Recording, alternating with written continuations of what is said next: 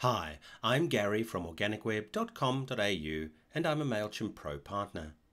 In this short tutorial, I'll demonstrate how we can add an image background to a Mailchimp email campaign. So let's go across to Mailchimp. I'm in Mailchimp. I'll go to Edit My Email Campaign. I'll click Edit Design. And again, what we're doing is we're adding an image background, and I'll show two different ways how we can add, let's say, a photo and how we can add a repeatable pattern. So first of all, let me demonstrate with a photo. So to add a background where it's gray here, to change this to an image, all I need to do is click Styles, click Email, and firstly to say that I can change the background color if I really wanted to. But I'll add a photo image to the background for now.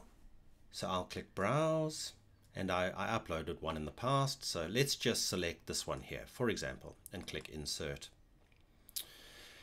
Doesn't look fantastic the way it is because it doesn't quite fit. But what we can do, looking at the left as we look at the screen, we can change certain things here. So we could click Fill, for example, and that's probably what you want to do with it. We could click Original, but fill is probably the thing you want to do. These positions down below, let me just show you. So if we go to original, for example, we could position it to the top, to the bottom. It doesn't make much of a difference with this one because it's a pretty big image, but if it was smaller, you would see the difference. Now, let me change this to a repeatable pattern.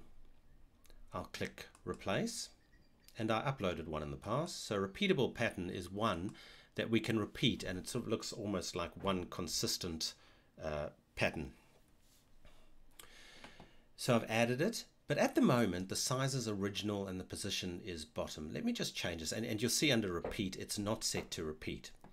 So in this case, okay, I'll leave original, that's absolutely fine. I can click any of these. Let me click center, for example.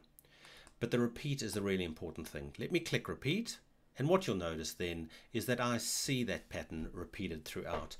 Let me just demonstrate. Sorry, I'll just try and demonstrate without that. Let me just do here bottom.